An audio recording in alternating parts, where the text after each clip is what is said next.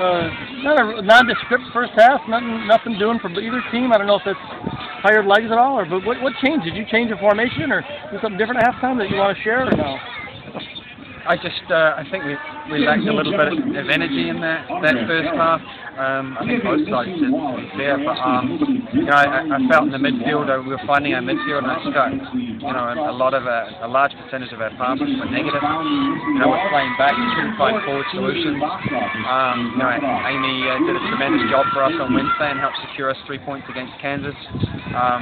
But I just felt the change in the midfield, putting McCall back in there, dropping her in next to Ange, and you know, with the game plan of finding Vicky now in those little pockets of space, or directly into Abby, it worked. You know, we had a lot more of the ball. We're a lot more comfortable going forward. We also had the wind in our back as well, which you know, which helped there.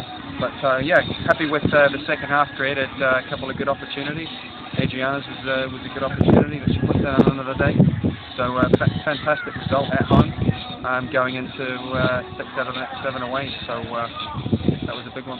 And a great ball in by Vicky to Abby Wambach. Great ball in. You know, Vicky was very active in the second half. We got her on the ball a lot more, and she was able to find those little seams. And when she finds those seams and we get her the ball, she's very effective for us.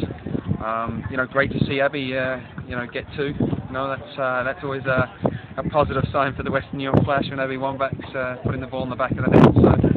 So many positives to take out of this. The ladies have a couple of days off, which they can enjoy, and then we'll bring it in Wednesday and reevaluate for Washington away.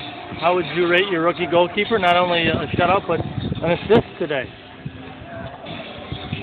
Yeah, I mean, she came in and did exactly what we expected of her. You know, she was solid, she was reliable, her decision making was clear cut, decisive. You know, her feet were very good. So and she helped us with the first clean sheet of the season. So you know, it's got to give her enormous confidence for the next 3 away.